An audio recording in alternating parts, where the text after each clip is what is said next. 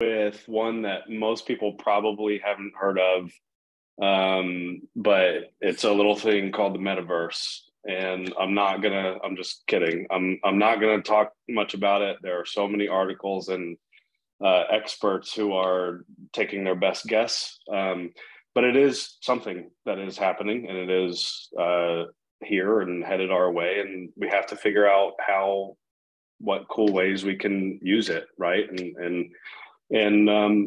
And benefit from it. So what we really see is it, for especially kind of briefing centers, is kind of creating that digital twin of a center. You can visit it virtually, even if you're planning on going to the center. Maybe you want to check it out just to see what parts you want to focus on or visit the most, or just to get an idea, try to ease any anxieties, what have you.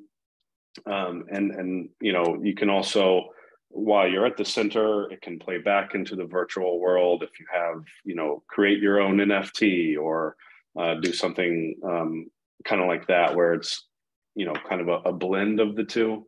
But people want to be in physical space. We just had to be locked away for 2 years in our homes, and people are just craving to be out experiencing different things. But the important part for all of this is that let's use it as an augmentation to the human experience, right? Let's make things a little easier to do from both the physical and digital worlds. Let's try to blend them together as much as possible.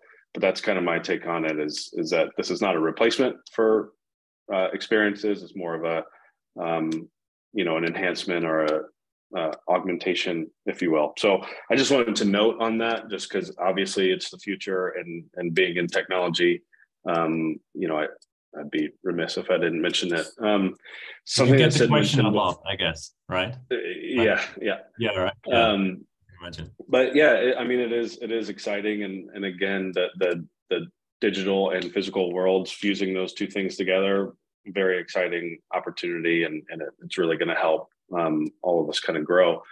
Yeah. Sid mentioned before gamification, which I love. I love making people, or having people compete and have fun, and it kind of breaks the ice when people show up to a space and they get to learn at the same time. But the future of gaming engine content and AI is really going to drive this to a whole new world that we've never seen before.